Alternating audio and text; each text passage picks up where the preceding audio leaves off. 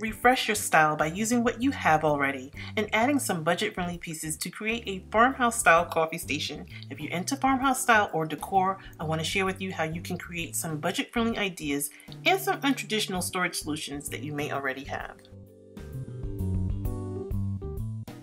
So you guys have seen my coffee station go from one extreme to another, and it will always be an ongoing process for me because I just love decorating for each season. And believe it or not, this is the one room everyone piles in, so that's another reason why I'm always refreshing the look. So if you don't have a coffee station and you really want one, you really can create one. You most definitely can do this, you guys, even if your space is small, and all you need is a small wall to do it.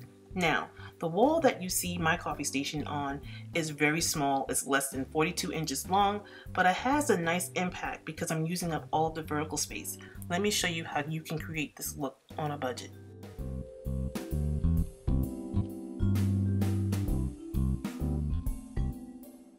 Home Depot has various sizes of floating shelving that can be a little pricey, but if you want that farmhouse or rustic look, all you need is scrap wood.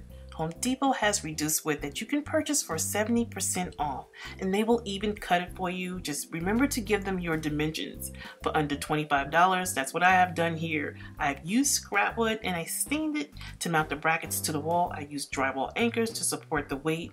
I wanted a little change, so I added this message board I got a few years ago from Home Goods for only $8.99 on clearance. It was the perfect size for this wall. It had a chalkboard. I even got little gold pineapple push pins to leave messages, and the hooks that are meant for car keys. I'm using them to hang my Ray Dunn coffee mugs on. But if you cannot find one like this, you can use a chalkboard and mount the hooks on a rail that you can get from Lowe's and mount it underneath the chalkboard to display your cute mugs.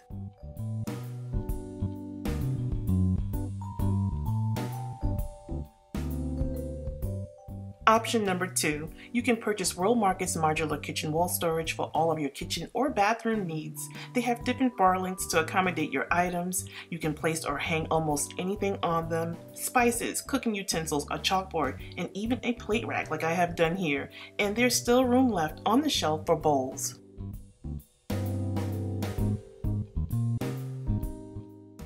On to some farmhouse styling. I did this by implementing a few new pieces and a quick DIY to complete the look.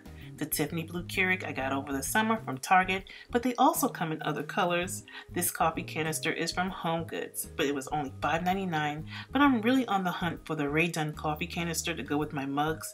They are super hard to find, you guys. This mini ladder was a quick DIY I made out of craft wood. I simply cut the wood into 5 pieces and glued them together to resemble a ladder, of course, and placed a farm animal towel from Target on it.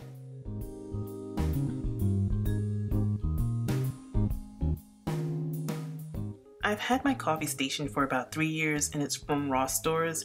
I added a small change to the baskets by adding these number plates I got from Joann's. I love the distressed look that have been around for years. I glued them to the existing chalkboard sign to update the look. It really adds that farmhouse rustic look to the coffee station.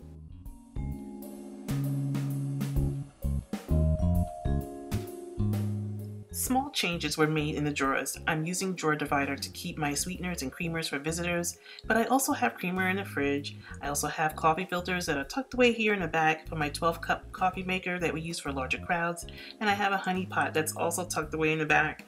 The organizer you see on the left is actually a desk organizer where I keep my tea bag holder and some detox tea. I keep it away from the other regular teas, and using untraditional storage is great for small drawers. The other drawer is where I keep my K-cups for my Keurig. I got these gold measuring spoons from Target for $5 over the summer. I get tons of questions about the blue storage containers. They're actually used for fridge organization, and I got them from Home Goods. I got them on clearance for $3, and I bought all they had, and I used them everywhere and all the time. Inside the baskets are my to-go mugs. Once again, I'm using untraditional storage like this 5-compartment vanity organizer I got from Target. It couldn't be more perfect for to-go mugs. I'm using this because every time we reach for a mug, they would all fall over, and using this keeps the mugs in place, and there's even a spot for the lids and the sleeves.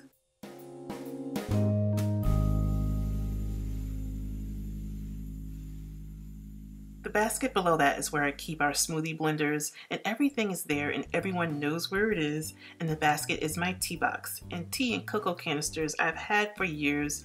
And below that, the little extras like sweeteners, instant coffee, cocoa packets, and raw honey.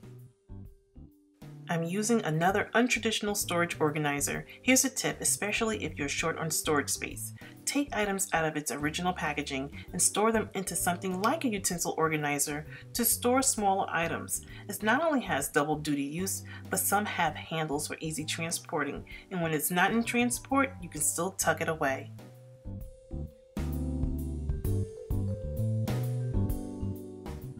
So I hope you all have been inspired to refresh your style and maybe give some of these ideas a whirl to use on your coffee station. I also want to say thank you to everyone on my Instagram, Facebook, and Twitter for all of the birthday wishes. My birthday was this past Saturday, and you guys really know how to make a girl feel good. So I thank you all so much for the birthday wishes, and I want to thank you all for watching.